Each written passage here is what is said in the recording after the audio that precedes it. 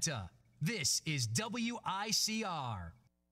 Hello, Iona College. Welcome back to the Sports Vault. Jersey Joe and Big Shot Rob back in action, and I could not be more excited to be on the air. We've normally done our whole history together has been our show's always been on a Friday, so we've never had an opportunity to come on the air the day before the NBA season. Now, I know everybody might not be the biggest basketball fan, but Rob and I are just huge NBA fans, so we thought what a better way to go on this Monday than to go over the season preview, to go over everything you want to know. So Rob and I, last night, we did the big show prep.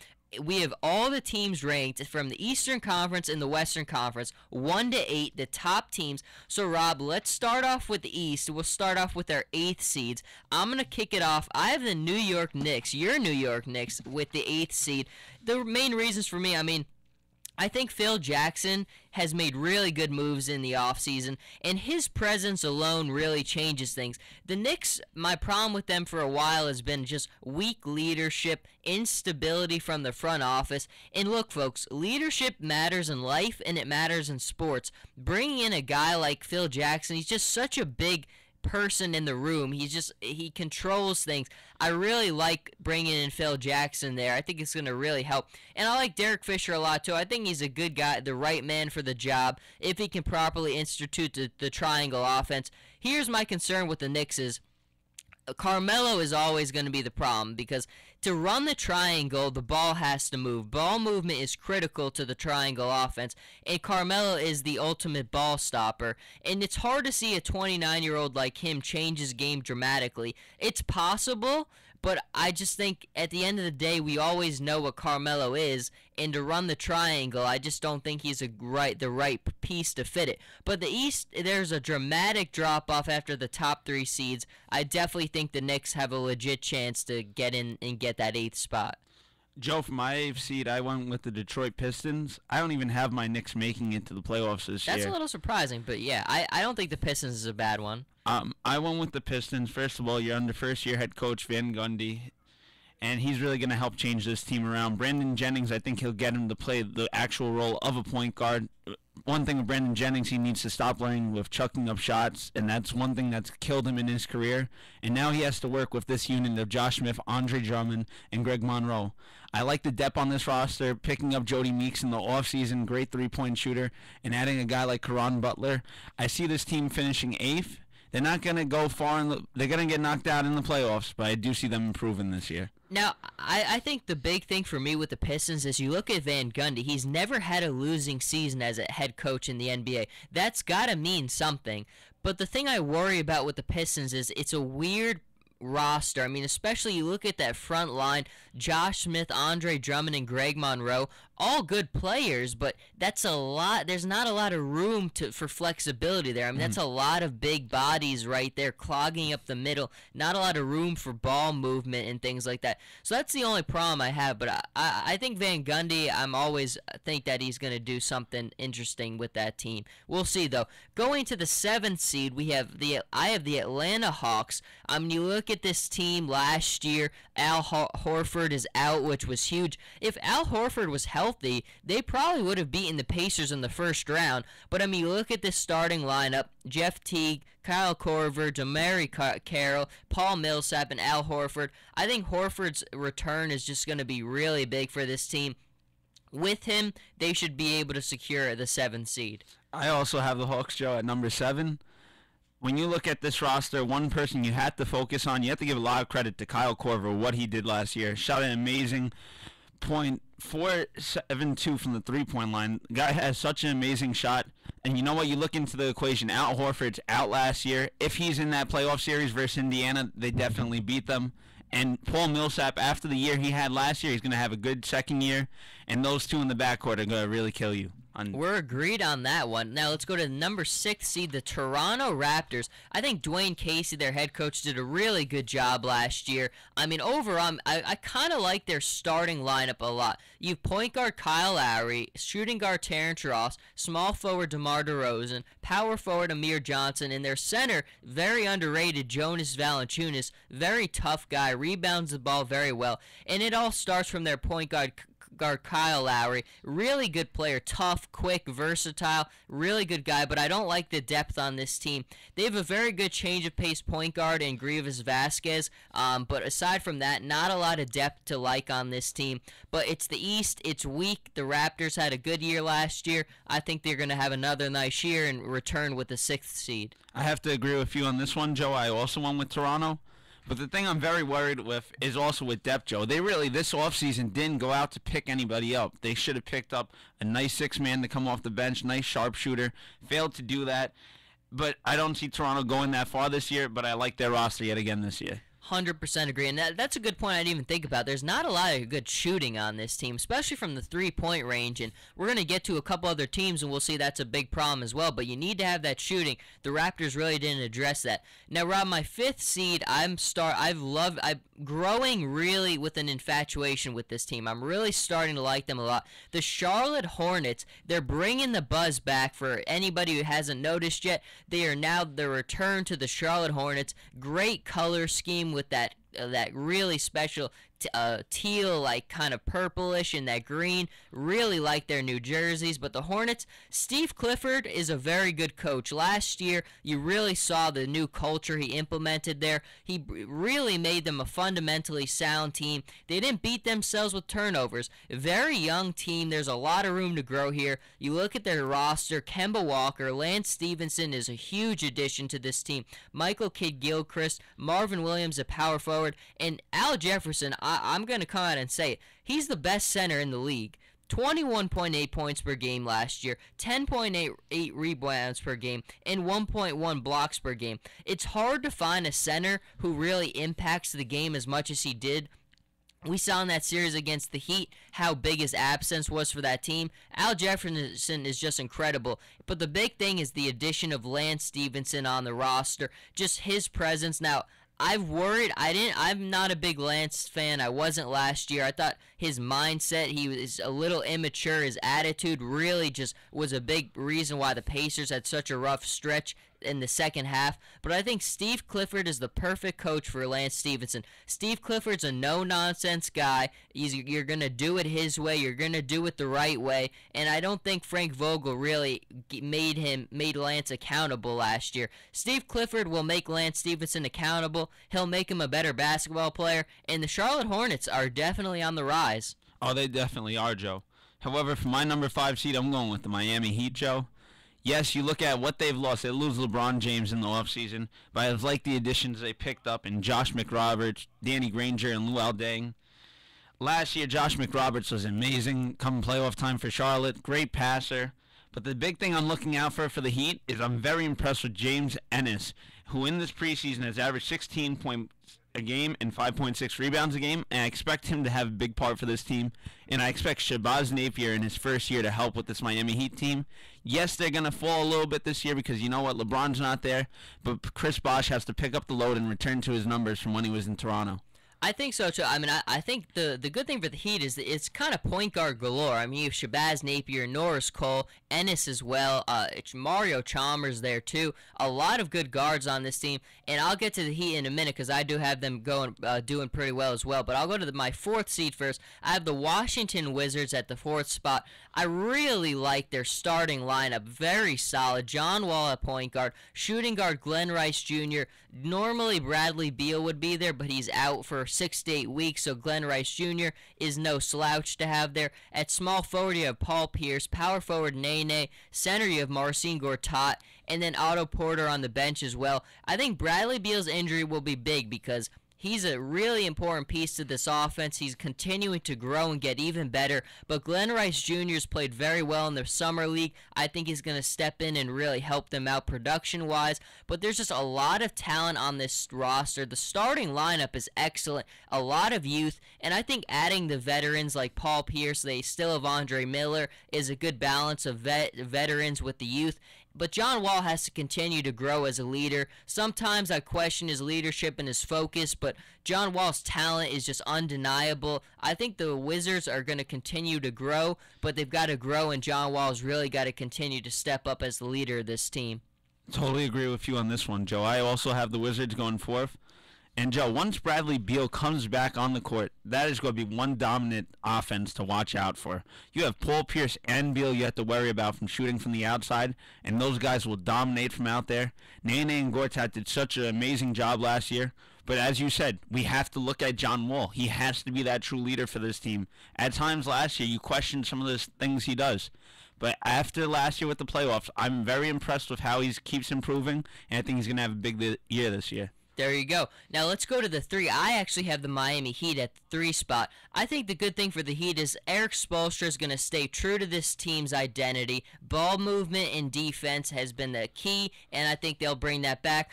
Their starting lineup, I don't know what they're going to do at point guard. I mean, they could go with Chalmers, Norris Cole, or Shabazz Napier. I would probably go with Norris Cole based on the way I've seen him. Chalmers hasn't played as well as the other 2 guards have in the preseason. Then you look at Dwayne Wade, Luol Deng, Udonis Haslem. Look, Bosh and Deng is not a bad big 3, but we're seeing Dwayne Wade rapidly decline before our eyes, and that's going to be a big, big detriment to that team. But Chris Bosh has looked very sharp in the preseason. He plays very well around the basket, and I think he gets it. He knows he has to lead this team. He's got to be the guy who the offense revolves around. I think he's ready to accept that challenge, and I think we're really going to see Chris Bosh return to that perennial all-star form that we were so used to in Toronto. Joe, for my number 3 seed, I'm going with the Hornets, Joe. Just the fact with Al Jefferson last year, we watched their games versus the Heat. Al Jefferson really dominated versus the Miami Heat with LeBron James, Wade, and Bosh. And now you add Lance Stevenson, a guy who had the most triple-doubles last year with 5. I think he's improved in his attitude. You put Kemba Walker into this situation. Michael Kidd-Gilchrist, this team is on the rise, and watch out for them as number 3 seed. I really see them dominating this year, especially feeding the ball to Jefferson in games. I'm telling you, bring the buzz back, baby. I am so excited to watch this Hornets team. I mean, Al Jefferson, love it. Lance Stevenson, watch it. This is going to be a very speedy team, flashy colors with the uniforms. It's going to be really exciting to watch Charlotte this year. Now I'm going to move to my number 2 team, the Chicago Bulls. And look, we all know at the end of the day, the Eastern Conference is going to come down to the Chicago Bulls and the Cleveland Cavaliers. I have the Bulls at the 2nd seed. Now, a lot of people are probably going to say they think the Bulls are going to take the 1 spot. I think the Bulls will be the number 1 seed for about 2 months of the season. I think after 2 months, the Cavs are going to really gel together. They're going to figure it out, and from then on, their talent alone is just going to be enough where they just run away with it. But I like the Bulls at the 2nd spot. I mean, you look at this lineup. Point guard Derrick Rose, shooting guard Jimmy Butler, small forward Mike Dunleavy, power forward Paul Gasol, center Joakim Noah, and I mean, their reserves are phenomenal. Taj Gibson, Tony Snell, and Doug McDermott. Defense and ball movement win, and the Bulls do both of those things really well. Derrick Rose, though, presence changes it all. He's got to stay healthy. I mean, there's no one else who makes as big an impact when he's on the floor for this team. They need him so much for his offense, for his ball movement, everything he does for this team. And the big thing for the Bulls is they drafted very well. Doug McDermott is going to be a perfect piece for this Bulls team because last year we saw this is a team that struggles to get three-point production. Doug McDermott is going to be a guy who can just come right off the bench and hit a couple threes. Really like them drafting him. And Tony Snell, watched him a lot in the Summer League. This is a guy who's really getting better. Very good defender. He reminds me a lot of a young Kawhi Leonard. I think this is a guy who's really going to, his defense has always been there. His offense is coming along. It's another nice piece to another very good Chicago Bulls team. Joe, I have to agree with you on this one. I also went with the Bulls at number 2. And the key for this team is Derrick Rose staying healthy. Derrick was only able to play in 10 games last year before injuring his knee yet again. And for this team to really do well, it's going to focus on Gasol and Noah. Noah's coming off his best defensive year last year where he had 11.3 rebounds per game. The guy also averaged 12.6 points per game. And I expect him and Gasol to really dominate down low in the post. And these guys are going to have a really great year this year. I like their bench coming off Doug McDermott's. I loved him in college. And I can just see him firing away, hitting important three-pointers. And Taj Gibson is just a great backup. And this team, they're on the rise this year, Joe. I hear you. And now we go to the number 1 spot, the Cleveland Cavaliers. everybody is going to be excited to see this team play. And the big thing we're all looking for is, how is David Blatt going to fare? I think when the Cavs first made the hire, everybody was just, who's David Blatt? But we know who David Blatt is now. I think the thing I really like about the guy is he's very innovative. He's not afraid to try new things. He's kind of a guy who just buys in. You could tell he's a very familiar guy with his players. They buy into him. I like David Blatt a lot. But, I mean, the end of the day, the thing that's going to set this Cavs team apart is just there's not a lot of teams that can come close to matching this starting lineup. Point guard Kyrie Irving, shooting guard Dion Waiters, small forward LeBron James, power forward Kevin Love, and at center you're either going to have Anderson Varejao or Tristan Thompson. That is hard to beat. Now, I think it's going to take time for this team to gel and build the chemistry. But you just look at this talent alone, and talent alone should be able to carry them. Now, the big thing for this team is, my philosophy is, offense is a skill set, defense is a mindset. We know this team could do whatever you need them to do offensively. What's going to set them apart and make them the number one seed is if they buy in on the defensive end. And like I said, it's a mindset. LeBron's going to have to instill that into all of these guys. It's a mindset. You have to play and really just grind it out on the defensive end.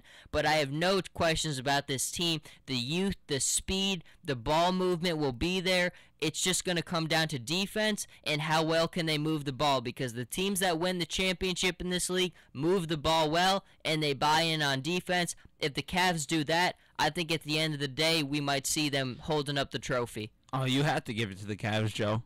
When you look at that roster, which other teams do you see lining up versus that Cavs roster that could really dominate? When I look at that starting five, I'm just amazed, because I'm like, nobody can match up versus these guys. And then you look at the depth on this roster. Sean Marion, probably one of the best defensive pieces they could have picked up this offseason. Mike Miller's a great veteran, great guy with helping lead championships, great shooter from the outside. And I really see this team improving.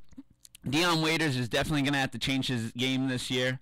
But I see Kevin Love, LeBron, and Kyrie. I think it's better than the big three we saw over the last couple of years with Miami with Bosh, Wade, and LeBron. No question. I mean, you just can't match that youth and that speed. Mm-hmm. Kyrie Irving is so young, and he's just going to keep on improving. And LeBron James, I love the way this guy has changed his game. LeBron does not focus on scoring. LeBron focuses on getting passes, rebounding, and that's what I love about his game over the last couple years. Hard to find a guy who is that unselfish. Now, let's go into the Western Conference. We just did full East. Let's go to the West. We'll start the opposite way this time. We'll go number one.